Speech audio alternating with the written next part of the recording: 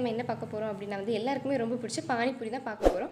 அதுக்கு முன்னாடி நம்ம சேனலை சப்ஸ்கிரைப் பண்ணிக்கோங்க, மறக்காமல் பெல் பட்டனையும் ப்ரெஸ் பண்ணிக்கோங்க. இன்றைக்கி வந்து ஃபஸ்ட்டு பூரி பண்ணுறதுக்கு நான் 1 கப் ரவா எடுத்திருக்கேன்.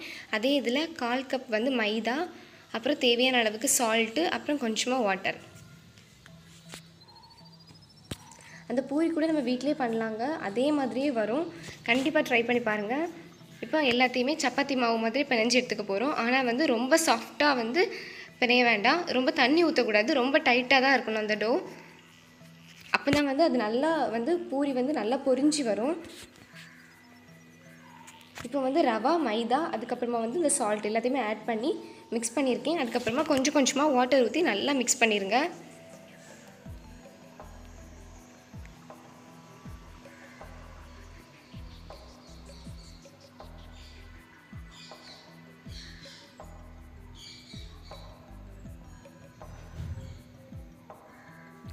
கொஞ்சம் டைட்டாக தாங்க இருக்கும் பிசைகிறதுக்கு, சாஃப்டாக இருக்காது. ஏன்னா ரவை போட்டிருக்கனால கொஞ்சம் டைட்டாக தான் இருக்கும். அதனால் நல்லா இறுத்தி பிணைஞ்சிக்கோங்க. ரொம்ப நிறையா வாட்டர் ஊற்றிடாதீங்க, கரெக்டாக வந்து ஊற்றி பிணைஞ்சிக்கோங்க.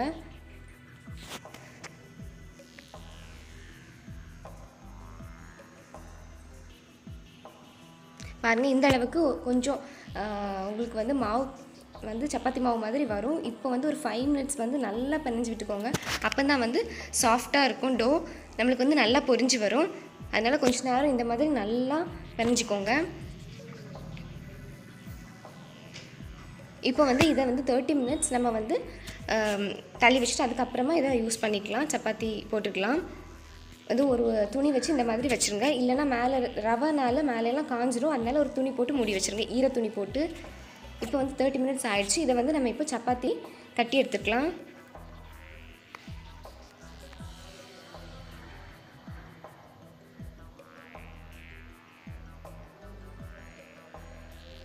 இப்போ கொஞ்சமாக மாவு எடுத்துட்டு கொஞ்சமாக மைதா மாவு தட்டி இதை மாதிரி சப்பாத்தி போட்டுக்கோங்க. உருட்டுறதுக்கும் கொஞ்சம் டைட்டாக தாங்க இருக்கும். கொஞ்சம் நைஸாக உருட்டிக்கோங்க, ரொம்ப திக்காகவும் இல்லாமல் ரொம்ப தின்னாகவும் இல்லாமல் மீடியம் சைஸில் உருட்டிக்கோங்க. சப்பாத்திக்கு போடுற மாதிரி உருட்டிக்கோங்க. சைட்ஸ்லலாம் இந்த மாதிரி தான் இருக்கும், அது பிரச்சனை இல்லை. ஏன்னா நம்ம வந்து ரவுண்ட் ஷேப்பாக தான் கட் பண்ணி எடுக்க போகிறோம்.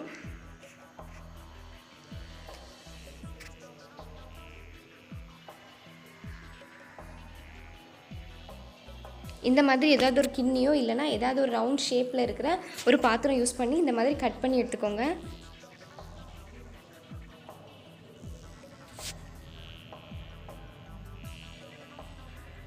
இந்த மாதிரி எல்லா மாவையுமே தனியாக கட் பண்ணி எடுத்து வச்சுருங்க. அப்புறம் நம்ம எண்ணெயில் போட்டு பொரிச்சு எடுத்துக்கலாம்.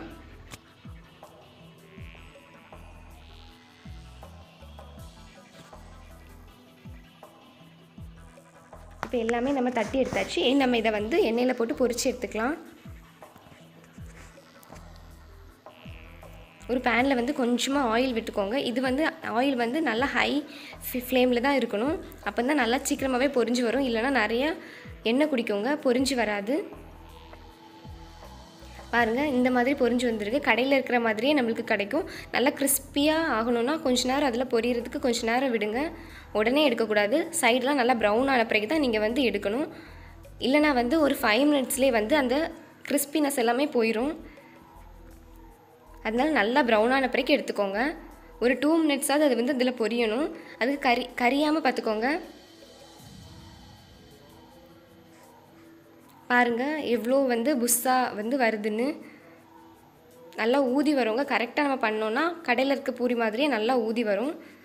கண்டிப்பாக ட்ரை பண்ணி பாருங்கள்.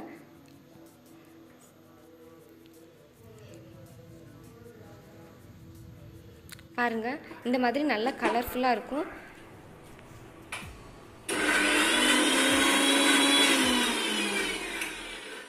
இப்போ வந்து நம்ம ஒரு மசாலா பண்ணிக்க போகிறோம். சாட் மசாலா கடையில் கிடைக்குங்க. இந்த டைமில் சாட் மசாலா வாங்க முடியாது, அதனால நான் வீட்டில் இருக்கிறத வச்சே ஒரு மசாலா பண்ணியிருக்கேன்.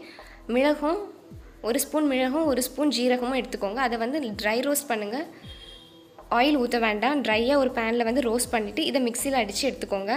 நல்லா ஃபைன் பவுடர் ஆக்கி எடுத்துக்கோங்க. இந்த பவுடர் தான் நம்ம பானிக்கும் அந்த பொட்டேட்டோ மிக்ஸ்க்கும் வந்து ஆட் பண்ண போகிறோம். இப்போ வந்து அந்த பானி பண்ணுறதுக்கு கொஞ்சமாக கொத்தமல்லி, ஒரு 4 இலை புதினா, ஒரு சில்லி, கொஞ்சம் லெமன் ஜூஸ், கொஞ்சமாக இஞ்சி எடுத்திருக்கேன். அந்த சாட் மசாலா கொஞ்சம். இப்போ வந்து மிக்ஸி ஜாரில் கொத்தமல்லி, புதினா, ஒரு சில்லி, உங்களுக்கு காரம் நிறைய வேணும் அப்படின்னா 2 சில்லி கூட ஆட் பண்ணிக்கலாம். கொஞ்சமாக இஞ்சி, அப்புறம் வந்து கொஞ்சமாக சாட் மசாலா ஆட் பண்ணியிருக்கேன். இது கூட கொஞ்சமாக சால்ட், தேவையான அளவுக்கு சால்ட்டு, அப்புறமா கொஞ்சமாக லெமன் ஜூஸ் ஆட் பண்ணிக்கோங்க. லெமன் ஜூஸ் இல்லை அப்படின்னா, லெமன் வாங்க முடியல அப்படின்னா நீங்கள் வந்து புளி கூட ஆட் பண்ணிக்கலாம். இதுக்கு நான் அன்றைக்கி பானி அந்த சட்னி மட்டும்தான் நான் வந்து பண்ணியிருக்கேன், இனிப்பு சட்னி பண்ணலை. இந்த மாதிரி அரைச்சி எடுத்துக்கோங்க. அதுக்கப்புறமா வந்து இதில் வாட்டர் ஆட் பண்ணி தனியாக எடுத்து வச்சுருங்க. இதுதான் அந்த பூரிக்குள்ளே இருக்கிற பானி ரெடி ஆயிடுச்சு.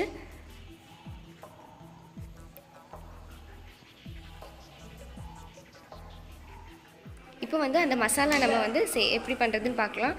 கொஞ்சமாக பாயில்டு பொட்டேட்டோ எடுத்திருக்கேன். அதுக்கப்புறமா இது வந்து கருப்பு கொண்டக்கடலை, கொஞ்சமாக உள்ளியும், கொஞ்சமாக சாட் மசாலா. உங்கள்கிட்ட அந்த பாயில்டு கொண்டக்கடலை இல்லை அப்படின்னா, கருப்பு கொண்டக்கடலை இல்லைன்னா நீங்கள் அதை அவாய்ட் பண்ணிக்கலாம். வெறும் பொட்டேட்டோவும் ஆனியனும் மட்டும் ஆட் பண்ணிக்கலாம். இன்றைக்கி வந்து ஒரு உருளைக்கிழங்கை வந்து வேக வச்சு மசிச்சு வச்சுருக்கேன். அப்புறம் ஒரு பெரிய வெங்காயம், கொஞ்சமாக கொண்டக்கடலை எடுத்திருக்கேன். இது எல்லாத்தையுமே நல்லா மிக்ஸ் பண்ணிவிட்டு இதை நல்லா மசிச்சு வச்சுருங்க. இதில் கொஞ்சமாக சாட் மசாலா நம்ம பண்ணி வச்சுருக்கோம்ல, அந்த சாட் மசாலா ஆட் பண்ணியிருக்கேன். அப்புறம் இதுக்கு தேவையான அளவுக்கு சால்ட் ஆட் பண்ணிக்கோங்க.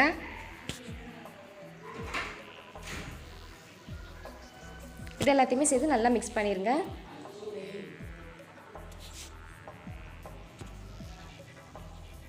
இதுதாங்க அந்த பானிபூரிக்கு உள்ளே வைக்கக்கூடிய உருளைக்கிழங்கு மசாலா நம்மளுக்கு ரெடி பண்ணியாச்சு. வீட்டில் இருக்க பொருள் வச்சு ரொம்ப ஈஸியாக பண்ணியிருக்கோம். அதனால் கண்டிப்பாக ட்ரை பண்ணி பாருங்கள்.